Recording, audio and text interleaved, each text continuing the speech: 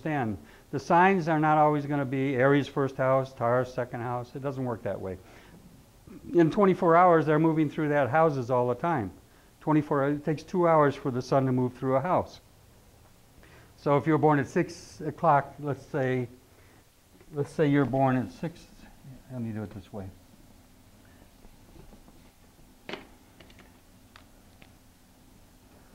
Okay. If you're born at 6 a.m., right here's the first house. This is called the ascendant. It's where the sun ascends. This is the descendant over here. Descendant. Okay, that's where the sun goes down, right here. This is called the highest point of the chart. Okay, thanks, son. This is called the midheaven, because it's above us, right above us, straight up. And this is the nadir. It's the point below the earth. Okay, it's called the nadir, or they call it ICMC. This would be medium coli. It's Latin. This is the, I mean, like coli. This is the Latin for the opposite. If you see ICMC, you're talking about midheaven. MC, IC is down here. Anyway, the only point I'm getting at is that if the sun is rising in the east and you're born at 6 o'clock, you're going to see a sun right here, rising in the east. It's going to, and 2 hours later, it's going to be.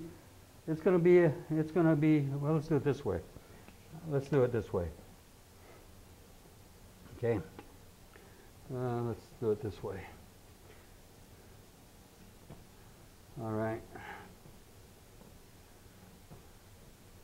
Okay. 2 hours later, it's going to be at the 12th house cusp, roughly. I mean, it's going to take 2 hours to move up here. And then 2 more hours. And so let's say it's 6 o'clock. This is at 8 a.m. It's going to be about there. And then about 10 a.m. it's going to be right here. The sun. It's going to be moving. And at 12 o'clock, it's going to be up here. Okay? At 12 noon. Okay? Now, does it mean exactly? No. Because, it's going to be roughly. It depends on time of year. You know that the sun is different speeds at different time. The sun's not setting at 8 or 6 o'clock at night here in Florida because of the latitude we live in, right? So the chart's going to see that. If you're doing a chart for the Miami, for example, at 8:30 at night, it's still sitting right here. The sun, it's just setting. Up in the north, it would be already set. In Boston, it's already set at 6 a.m. probably. You see what I'm saying? So.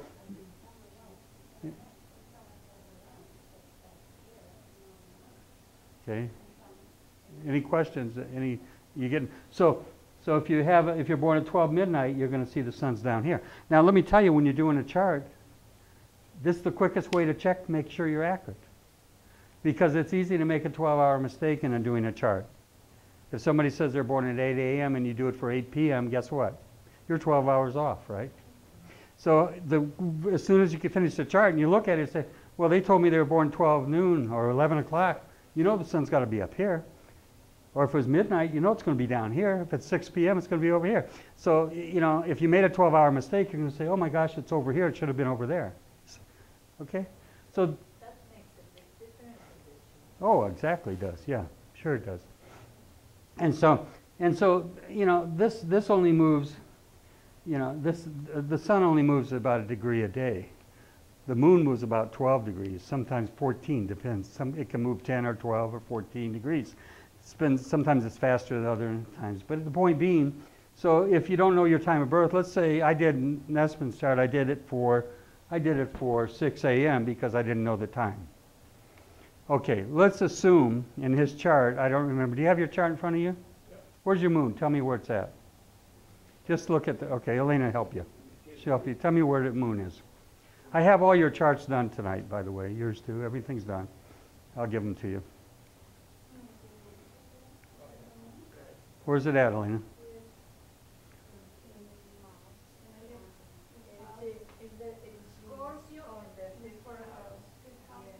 Okay, so the moon is down here.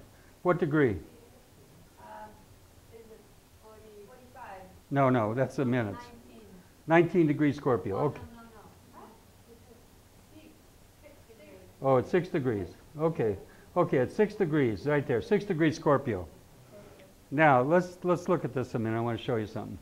let's say, since I didn't know his time of birth, I had to do a 6 o'clock in the morning chart. But let's assume that he was born at, let's say, 12 hours later.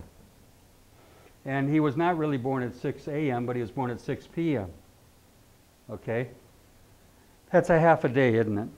And if the moon moves 12, let's say average moon is 12 degrees a day, that means that this could be, instead of at 6, if he was born in the evening, it could be a 12 degree Scorpio. You see what I'm getting at? If it moves 12 degrees a day, and we've got him born at the a.m., but yet he's born 6 p.m., then this could move from 6 to 12. Which means that it might change an aspect in the chart because it may not be doing something that I thought it was because it's moved so much. So if I'm doing a chart that I don't know the time, I'm a little careful about the moon. I may ask questions rather than make statements because I'll say, whoa, maybe I'm reading this aspect when I shouldn't. And what kind of questions would you ask? I would ask him, I can ascertain pretty much if a chart's accurate because I'll ask him questions relating to maybe the mother, early childhood, you know, things like that. I remember when I did his chart, a lot of issues with his family. Do you remember me telling you that? You know, rough childhood, really not good parenting. Forgive me. And I saw that, okay? And so I knew I was pretty close on the accuracy of the chart, but I didn't ask him that, I told him that. You see the difference? Because the moon wasn't, it couldn't have moved that much from where it was in aspect. I knew that, because I've been doing this for years. So it doesn't take a lot of mathematics for me to calculate in my mind, okay, you know, it's going to be close to accurate. Okay, so I'm losing my pants. Huh? I'm losing weight? Lost weight. Yeah, you did a little bit. Yeah, I noticed that, yeah. And something. So anyway, so you get a feeling, 6 a.m., 12 noon, sun. That's how you can look at a chart real quick, see if they did it right. You go to an astrologer, they bring you a chart, you can real quick look at it and say, this doesn't make sense. He's got my sun over here, it should be over there. Or it should be up there instead of down here, you see? So anyway, okay. So we're kind of moving through this, okay? The rising sign is always a sign rising on the eastern horizon. People will say, they'll usually, if you ask, you talk to somebody in astrology, they'll say 3 things. Where's your sun? Where's your moon? What's your rising sign? Rising sign's your ascendant, right here. What's rising in the east when you're born? It doesn't mean the sun's there. It means what's the sign on the cusp. For example, when I was born, I have Sagittarius rising. And I have Venus right there on my ascendant. Okay? What's Venus do? Gives nice form. Venus gives balance, harmony. You know, so my features, Aries, my first house, describes my appearance, your appearance in your chart. If you have Saturn rising in the east, you'll tend to have a more darker complexion and maybe dark hair. Okay? Why? You're looking at a chart, you're looking at, Saturn rules so much. It's biochemistry as well. It really is. It rules sulfur. It rules so many things. It's not just, you know, there's so much more to this. You can get into astrology on a biochemical level. You know, you can get it into neuropsychology. There's so many areas, you know. But the whole point is that you'll begin to read. So I have Sagittarius rising. That means I'm a double Sag because my sun's in Sag. Okay? I mean, you can't tell I'm a Sag? My God, you know? I'll throw lightning bolts at you. You know, that's who I am. I am Sag. I am Zeus. And I have Jupiter in Pisces, the sender of rain. I've seen that in my own life. There's something to all this, okay? You know? So you have excellent artistic skills. What kind of skills? Artistic skills. Probably did as a young child, but my parents destroyed it. I was a good draftsman. I was a good artist. I remember once I made a picture of a horse and I gave it to my dad, and he almost was going to, you know, discipline me because he said, you traced it. He said, where did you trace this from? I said, I didn't trace it. Don't lie to me. And he scolded me really bad and said I lied to him. And so I just put the canvas down. I never wanted to do another picture. But those are things that can happen to us in our life. Can you tell if a person is schizophrenic from early childhood?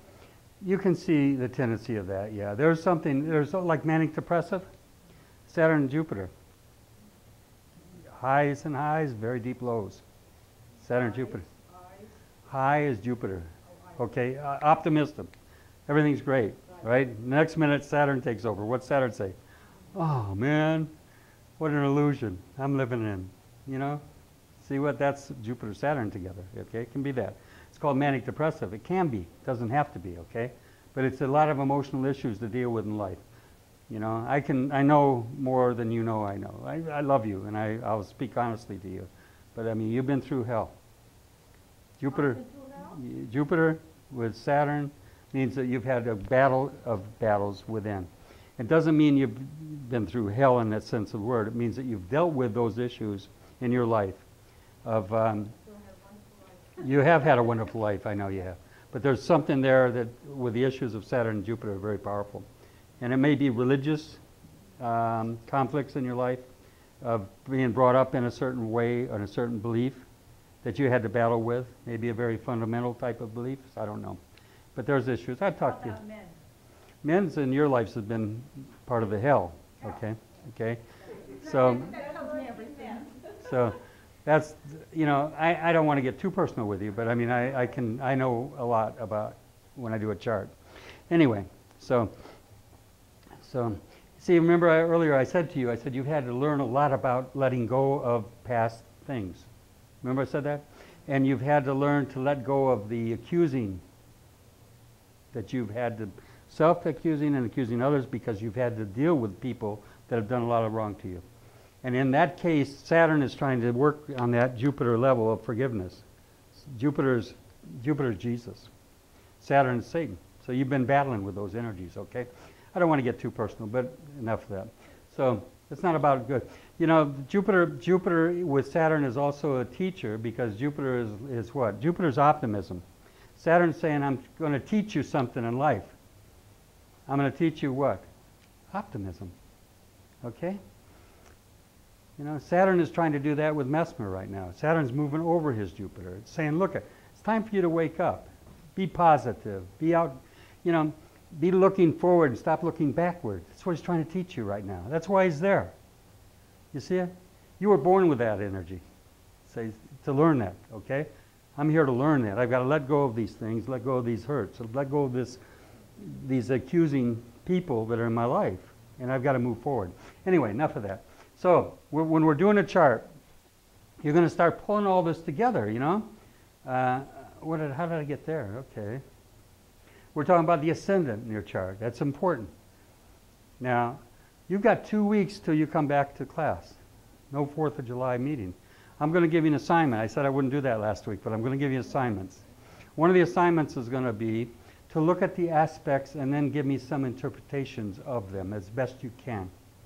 Okay, so if you have Jupiter-Saturn conjunction, I want you to get as much information as you can. You're going to have a textbook. I didn't give you one. You've got a workbook. You're going to have that. You're going to have your chart. I've even done computer interpretations, okay, of your chart. The reason I give you those, because a computer interpretation can never do what the astrologer does. The astrologer puts it all together, takes it apart. All a computer would do is say you've got Jupiter-Saturn conjunction, and it gives you interpretation. It doesn't say, oh, but by the way, it's making a trine to this aspect or a square to that one. Therefore, it's now got a new meaning, and it's being stressed or it's being helped. You can't do that in a computer very well. So the next thing it'll say is, well, you've got Jupiter trine the sun in your chart or whatever. So it'll give another reading. But you've got to put it all together. But I'm going to give it to you because it'll help you understand your own charts. It'll give you some place to start from, to work with. All right. So, okay. So, all right. Let's. We're going to feed you this time. Last time, I'm sorry, we didn't. Okay. We were going for 3 hours last time, I think, huh? Wow. You guys just sat there so attentive. I mean, really, you were so polite. Put up with me for... Well, today has been asking, what is a house? So I told him, you will learn this from Ron. Yeah. The house is the 12 divisions of a chart. The first house is always from the ascendant to the second house, to here. So this is the first house ascendant, the second house is here. These don't change. Third house is here, okay? And your fourth house is here. Fifth house is here, sixth, all the way around, seventh. And each house has a meaning. Seventh house, people say, oh, I don't have anything in my seventh house, so I'm not going to get married. You know, because it's a house of marriage, right? It doesn't work like that. You go look for the ruler of the house and the sign that it's on that house, and you look for the ruler, and then you start reading it and interpreting it. So here's your eighth house. It's called the house of death. Oh, my gosh. It's the house of rebirth, regeneration. It's the house of sex. We don't talk about it. Because Scorpio, we can't talk about anything to do with Scorpio, okay? You know, that's a no-no. You know, what I desire. What's the key word of Scorpio? And it's I desire, okay? So that's Scorpio, eighth house. You know, in the old days it wasn't a scorpion. It was an eagle. In the old days, it was a much more noble symbol. So it's ruled by Pluto, Mars. Okay. Pluto is, as I taught you last week. Remember, of all the signs, and you missed this last week, but I want you to kind of real quick. Every sign's made up of three things. It's made up of the circle, the crescent, and the cross. Every planet, rather, is made up of that, not sign. So the sun is a circle with a dot in it. In other words, spirit is made manifest. It's brought into the focus. It's centralized. That's your sun sign. The moon is a double crescent. Venus is what? The circle over a cross. And it's speaking a message. It's saying something. It says spirit rules the senses. The cross is the body, the physical world, your desires, your passions, all that stuff that's physical. Okay, it's where you're crucified. It's where pain comes from. All those things, okay? So, okay. Yeah, go ahead. And then I thought, how we find the ruler of each house? Because I have the position of all the planets. Good, Okay, good, that's given. good. The houses, I know where they are. And How do you know the ruler? Yeah. Do you know what sign rules, what planet rules Aries? Good for you. Mars. Good, good, good. So now you just found the ruler of Aries, of whatever house that is on. If it's where's Aries in your chart? If it's on the second house, then it means money, possessions. Mars rules that house. Then you see what I mean? Okay. Okay. Let's say where's Taurus in your chart? Taurus is ruled by what? Venus. You need to know those rulerships. They're in your workbook. I want you to learn them. Yeah. Next 2 weeks, when you come back, I want you to have those mastered. Okay, so what rules? But when, for example, you say, for example, I know you have Aries in the house, in the 10th house. Good, good. How do you interpret that? No, because you know that. Because when you... I was planning, okay, I will start... Give me your chart. Give me your chart. You don't have your chart? I've got your chart. That's why you don't have it. Okay. By the way... Okay, let's start a chart. Okay. Here, honey, would you get these out to everybody? Sure. Okay. Also, one more thing. Last week, do you remember Mespin asked me a question about fate and free will? Last week, Mespin asked me a question about fate and free will. And I was kind of not able to answer it, quite frankly. Not to any adequate level, because I really wasn't prepared for that. It's too heavy a question for this big group. We couldn't do it in 1 hour. But what I did was I applied myself to writing what I believe about fate and free will and expressing it and what I think it is, okay? So I'm going to give you all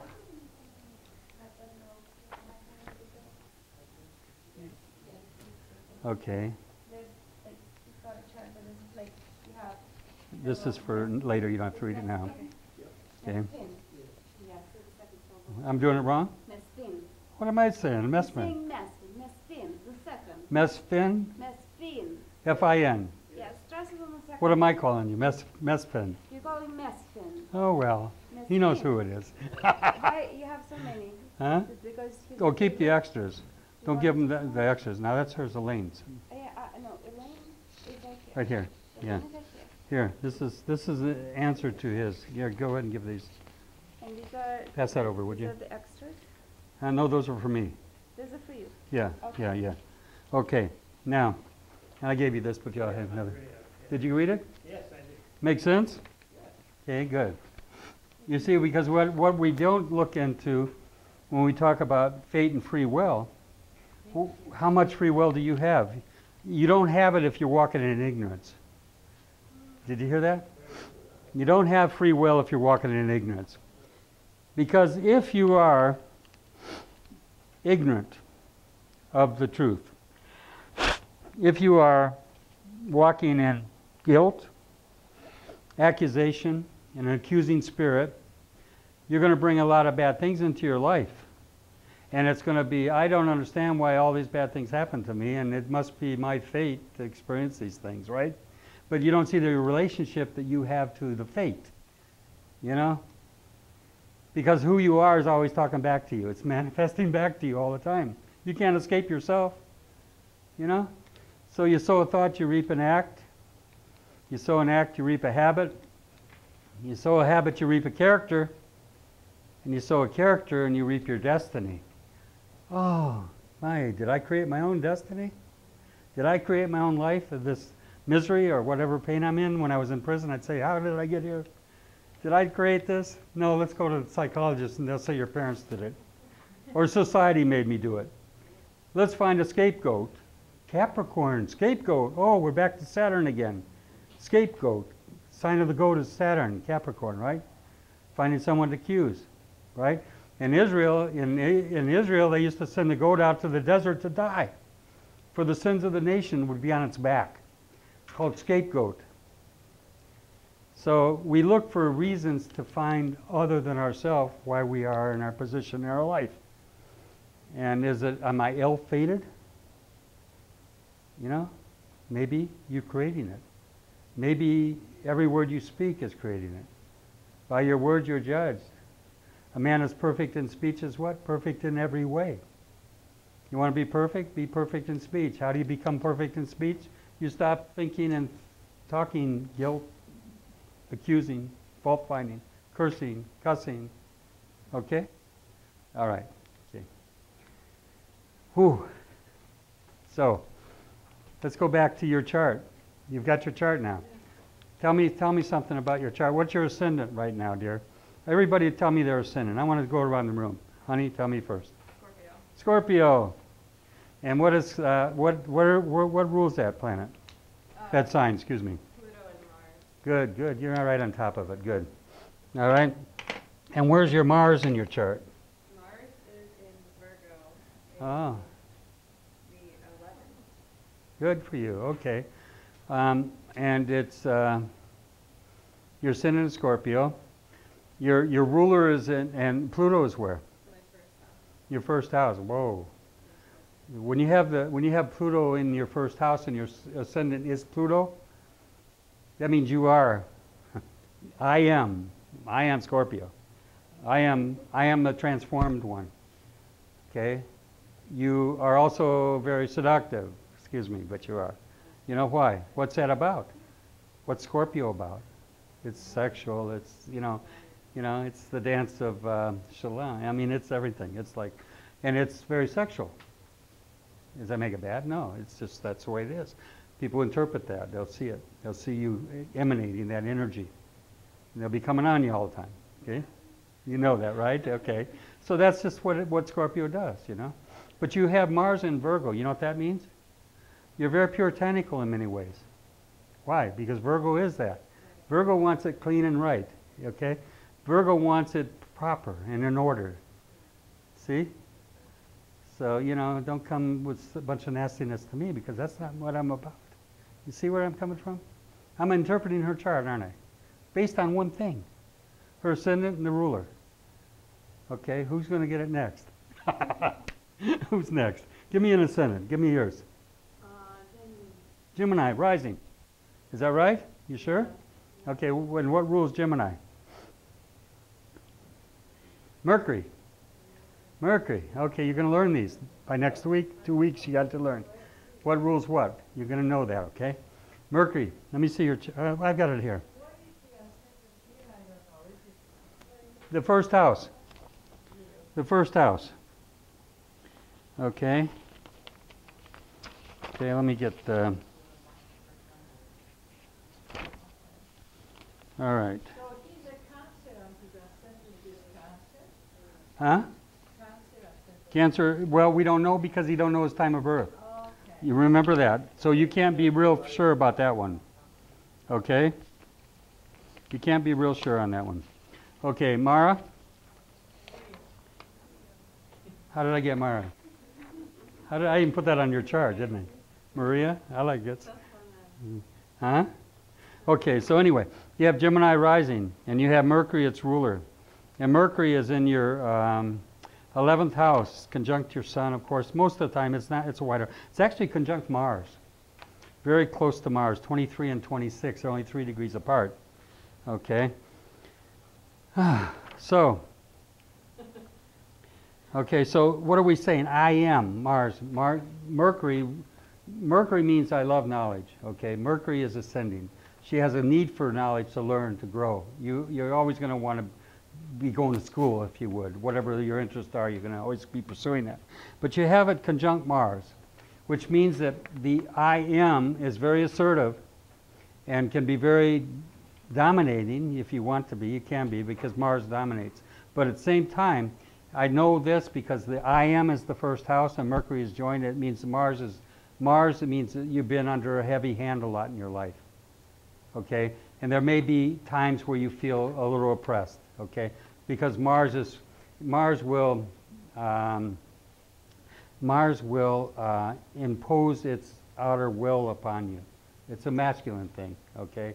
So you'll tend to feel sometimes under a heavy hand, even in a marriage, okay?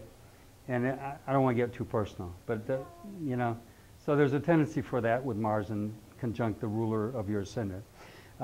Because if it had been in a man's chart, it would be a little better because men can manifest the Mars energy more aggressively, more well. In a woman's chart, it tends to be put upon you. You see, does it making sense? Okay, I think I'm more than you know. Anyway, so I